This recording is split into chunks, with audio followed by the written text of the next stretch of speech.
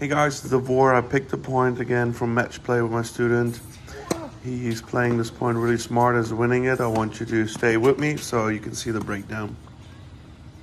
Alright, so he serves out wide, which is a very strong serve in singles. So it opens the court up. You see I'm stretched out, so he can expect a weak answer now, which is a short ball from me. So now in this moment, he can go either behind me or he can go cross court like what he's doing inside out.